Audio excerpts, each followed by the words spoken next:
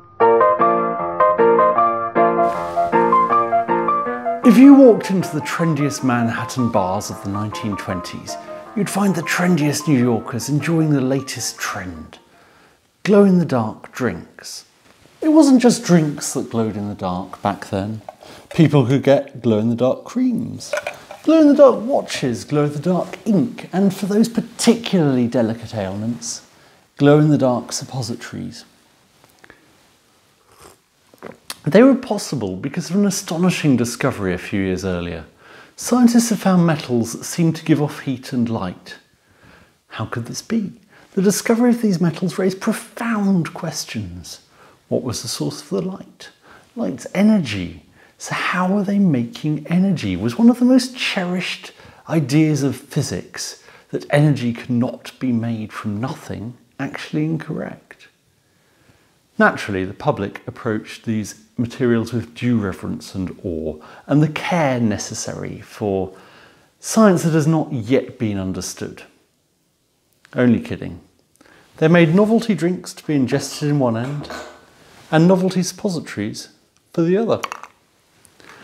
For a brief time, these radioactive materials weren't just exciting, they were seen as modern, health-giving, and when taken in drinks, advertisers eagerly explained, they gave people energy. Then, of course, people started to die.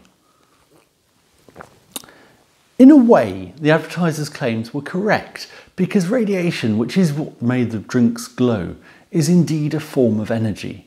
However, the energy isn't created from nothing. It's created from the atoms inside the materials. Some atoms just don't want to exist. They're unstable and fizzing, eager to be something else, something boring, something that doesn't end up amazing people by glowing in cocktails. The way they become something else is by changing their nucleus, by spewing out bits of themselves until they can calm down. Today, we know this as radioactive decay and associate it with, say, Chernobyl, rather than cocktails. There are three kinds of radioactive decay.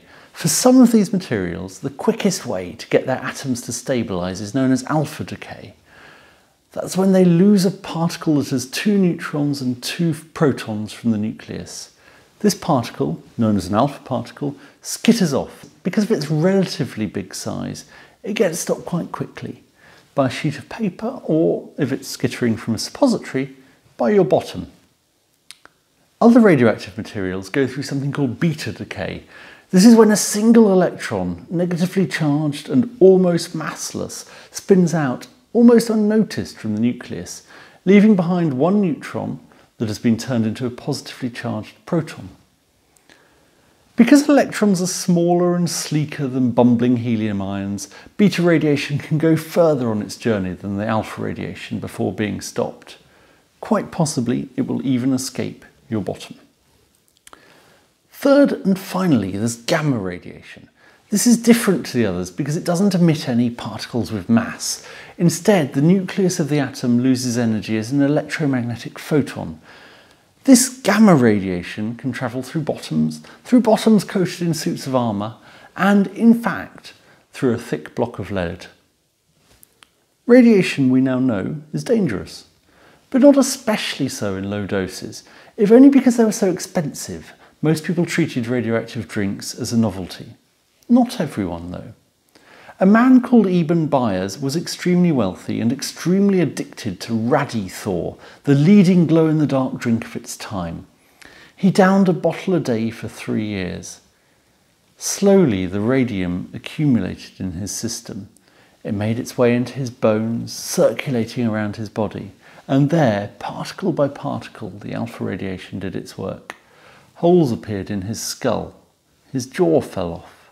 He died a pretty unpleasant death. Today, he's buried in a lead-lined coffin as, beneath the ground, the residue of those drinks continues to send radiation pinging out from his decaying bones. It will keep doing so for many centuries yet. Cheers.